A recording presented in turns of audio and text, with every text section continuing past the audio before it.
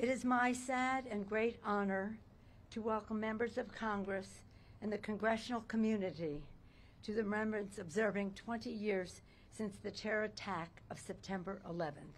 That day we suffered loss we could not fathom and witnessed heroism we will never forget. Today and always, Americans are united in grief for those who lost their lives and for their families, and gratitude for the heroes of the day. May their memories always be a blessing.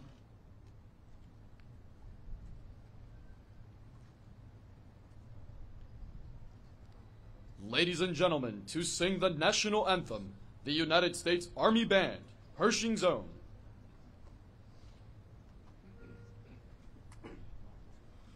Oh, say, can you see by the dawn's early light what so proudly we hailed at the twilight's last gleaming, whose broad stripes and bright stars through the perilous fight o'er the ramparts we watched were so gallantly streaming, and the rocket's red glare, the bombs bursting in air, gave proof through the night that our flag was still there.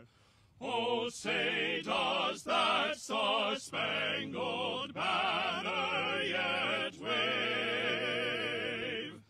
o'er the land of the free and the home of the brave?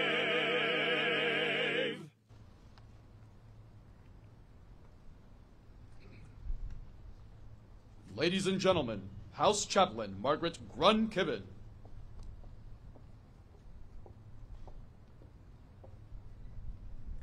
Would you pray with me? Holy and eternal God, we approach you today, remembering a clear blue sky and a nation at peace. We ask your presence among us as that memory is shattered by the tragedy that followed, when in an instant our country was robbed of its security and bereft of thousands of its citizens. We pray your peace over us as we wrestle with the aftermath of that defining day in our nation's history, the sacrifice of too many of our sons and daughters who gave their lives to defend the freedom assaulted on that serene September day, the grief of countless families, and the violence and upheaval which then ensued across the globe. As we gather today, remind us that while preserving freedom has clearly not been free, you have consecrated the sacrifice of the noble men and women who have given of their lives to defend our liberties. Neither their deaths, the ongoing suffering of those who have survived, nor the depth of our grief will ever be in vain. These sacrifices are a monument to the virtue, the liberty, the peace and justice on which our nation was founded and to which you have called each of us to uphold. Holy God, may we be worthy of their legacy and ennobled by the depth of your compassion and the hope of your salvation. God bless America, and receive our prayers as we offer them in the strength of your name. Amen. Amen.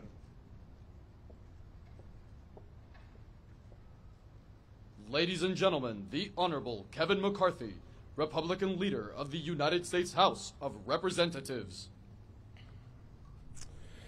Winston Churchill once said that courage is rightly esteemed the first of human qualities because it's the quality which guarantees all others.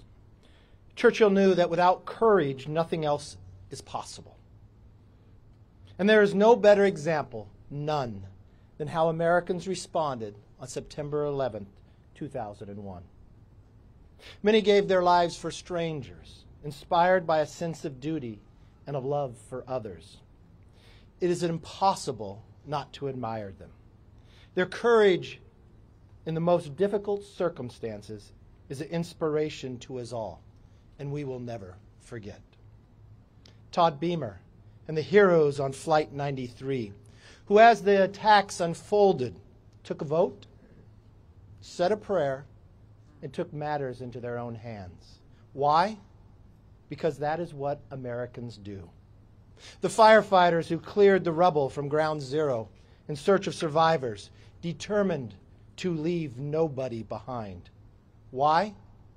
Because that's what Americans do. The warriors who took the fight to the enemy and kept us safe from another 9/11 for more than 20 years. Why? Because that's what Americans do. 20 years ago, we saw true evil. An evil that tried to destroy us. But good people become heroes in hard times. And that's how the American people responded, heroically. We rallied around the principles of freedom that came under attack. We comforted families, friends, and neighbors.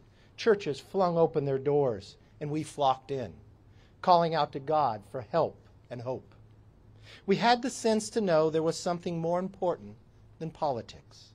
We stood together, united, proud to be Americans. We flew the American flag in homes across the country to honor the first responders who lost their lives and to celebrate the undying American values that a cowardly act of terrorism could not extinguish. That is a record of how a dark hour of American history became one of our finest hours. The cowards who wanted to destroy our way of life tried to break our spirit.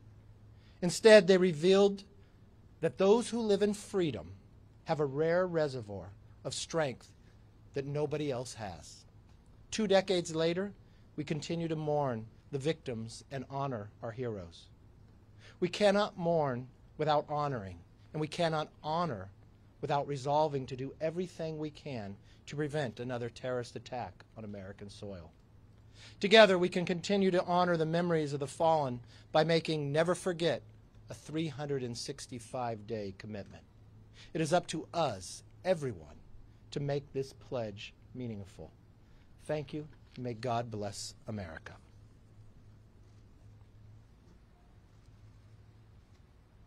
Ladies and gentlemen, the Honorable Mitch McConnell, Republican Leader of the United States Senate.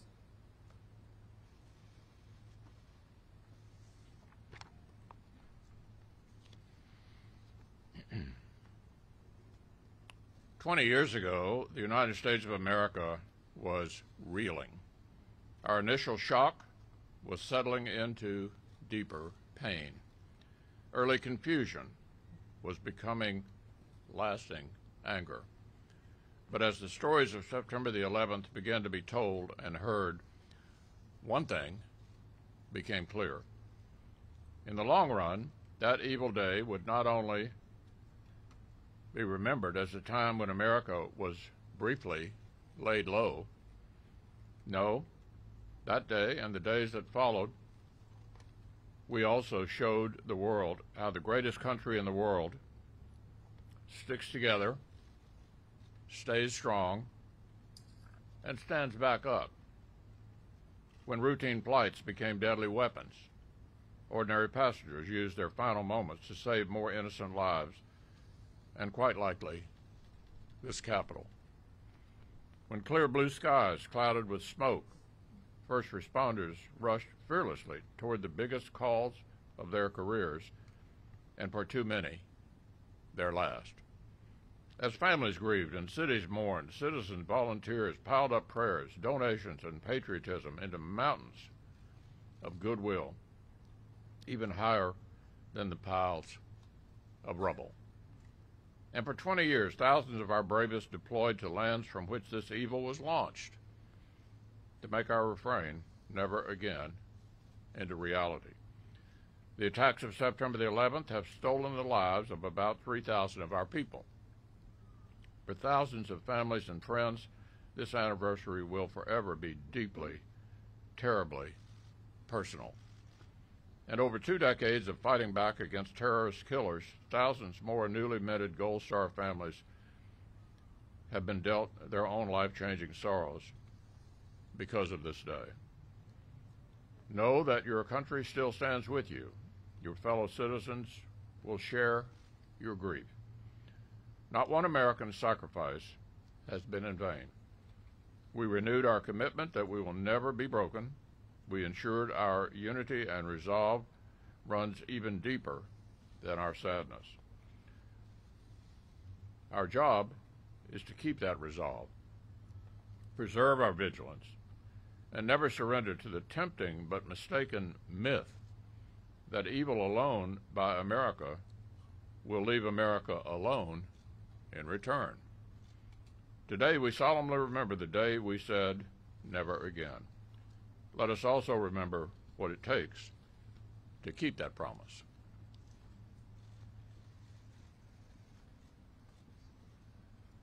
Ladies and gentlemen, the Honorable Charles E. Schumer, Majority Leader of the United States Senate.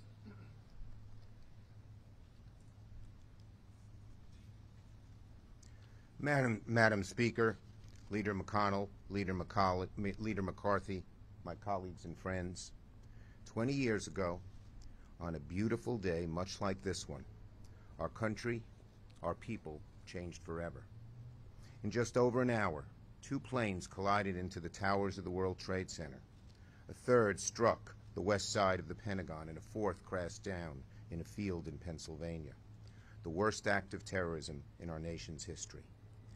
I remember clearly what it was like. President Bush sent then Senator Clinton and I in a plane to go back to New York the day after.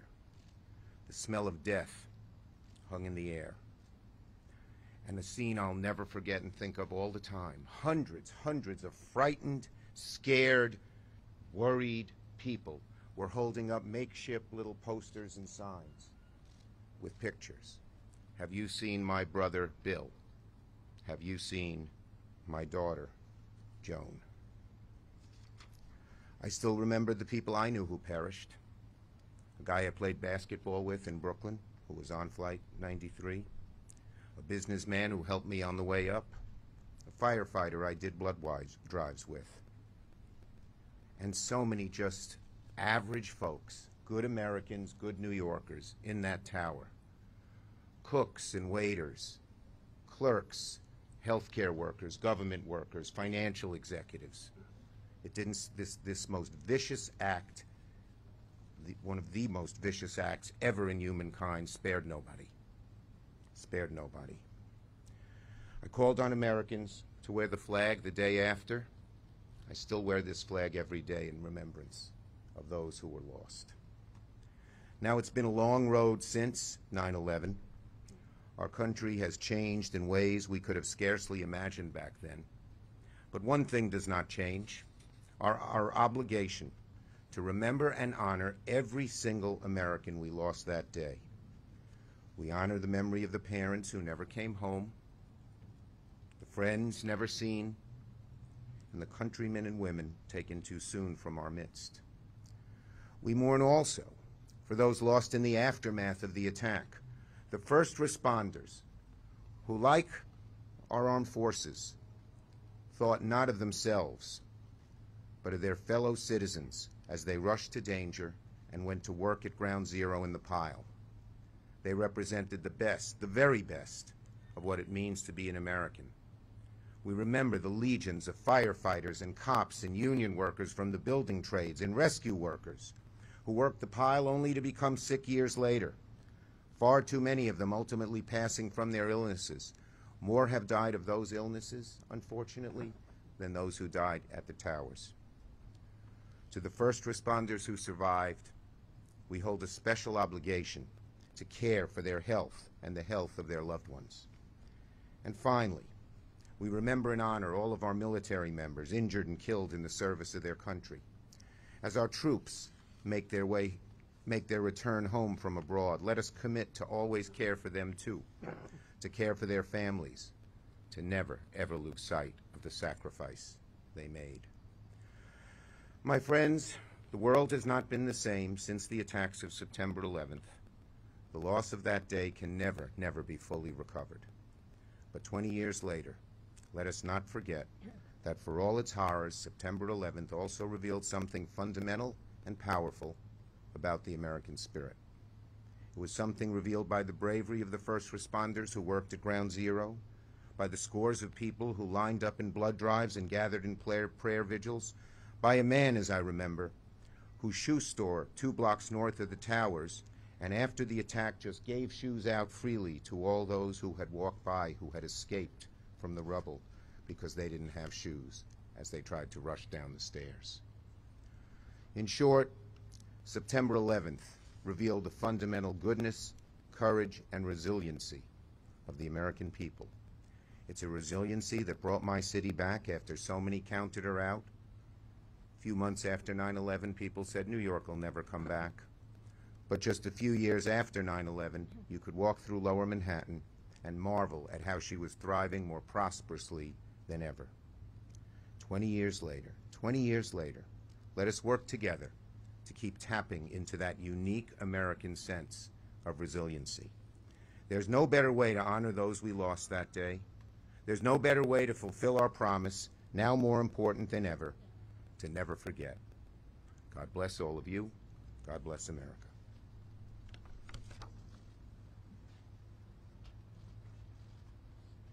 Ladies and gentlemen, the Honorable Nancy Pelosi, Speaker of the United States House of Representatives. Thank all of you for being here this morning. I want to especially thank Brian Lozano and the U.S. Army Band Pershing's Own Quartet for leading us with our national anthem this morning. I want to thank the members of the leadership, Mr. Schumer, Mr. McConnell, Mr. McCarthy for their beautiful remarks, and thanks Steny Hoyer, member of the leadership, for being with us, as other members of Congress from all over the country. I wanted to share some thoughts with you about this weekend. Over the weekend, we've had some sad observances of what happened that day. On Friday, we began here with Flight 93, with flight attendants and pilots talking about their friends who were on that flight that was destined for the Capitol, supposedly destined for the Capitol. Flight 93. As I think about everything we heard then, and in New York at Ground Zero at the ceremony on Saturday, 3 is a number that I want us to remember so that we never forget. Flight 93, headed for the Capitol. Bravery, courage on that flight spared us that tragedy. In New York, 343 firefighters lost their lives. I'm not talking about other consequences following. I'm talking about 343 firefighters lost their lives that day. 31 members of the New York Police Department. 93, 343, 31. 13 of our young people in the last days of Afghanistan. So let the number 3 be a way for you to remember and never forget what happened. On Saturday, we heard presentations were only made by family members, which was beautiful and appropriate. We heard little grandchildren say, "I never met you, Grandpa, but I know you're a guardian angel of me in heaven." People filled with faith. Moms talking about their children looking like their dads or acting like their dads. The connection, so beautiful, but faith-filled because praying to them as they remembered them. Comrades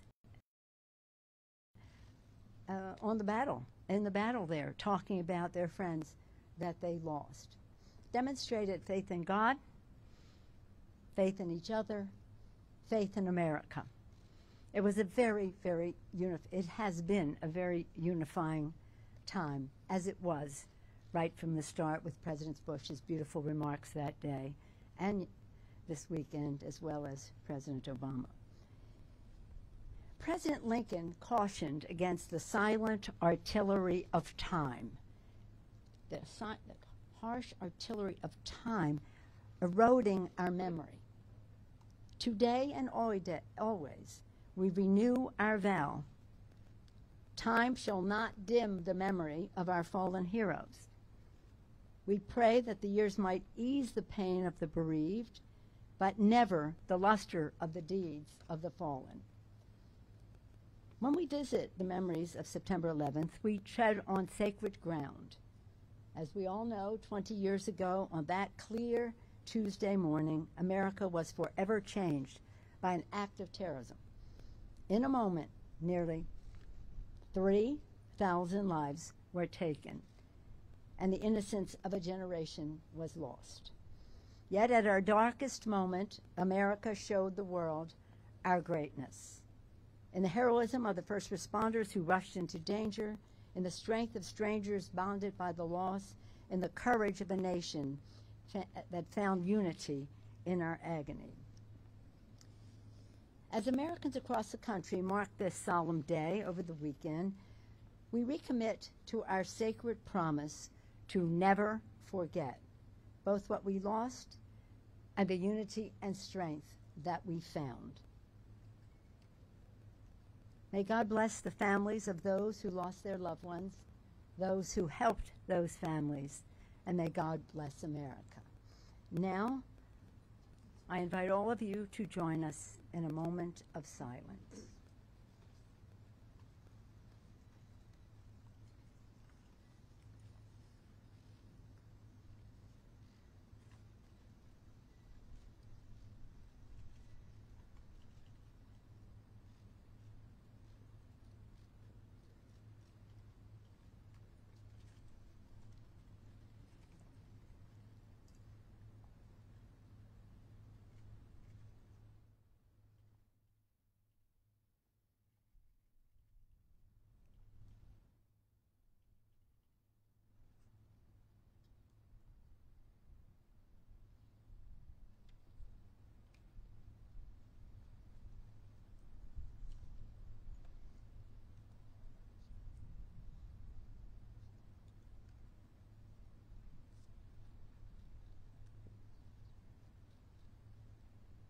Ladies and gentlemen, Senate Chaplain Dr. Barry Black.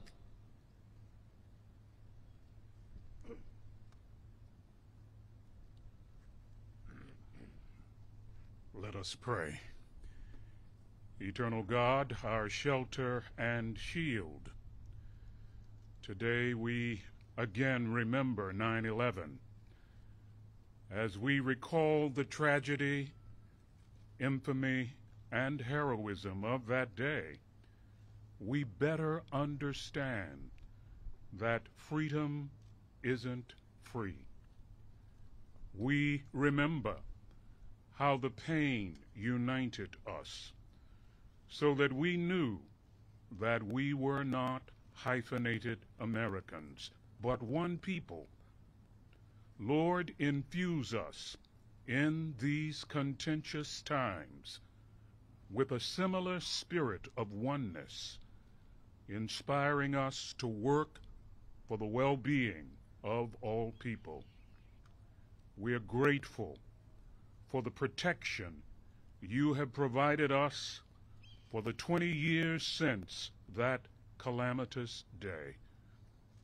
As we embrace the promise to never to forget, help us to never forget that you continue to be our refuge and strength, a very present help in times of trouble, so that we have no need to fear, though the earth be removed and though the mountains be carried into the midst of the sea.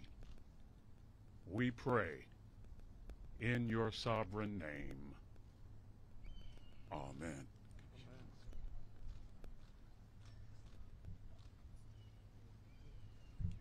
Ladies and gentlemen, singing God Bless America, the United States Army Band, Pershing Zone.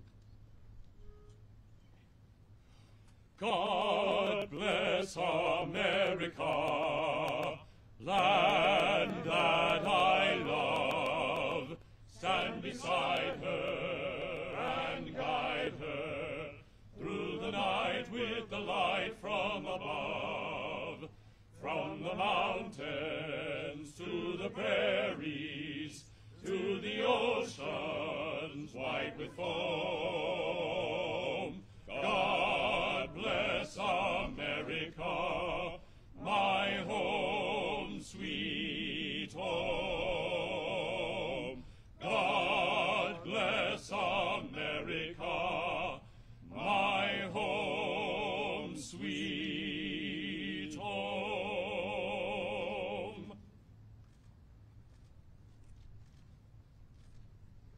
Thank you.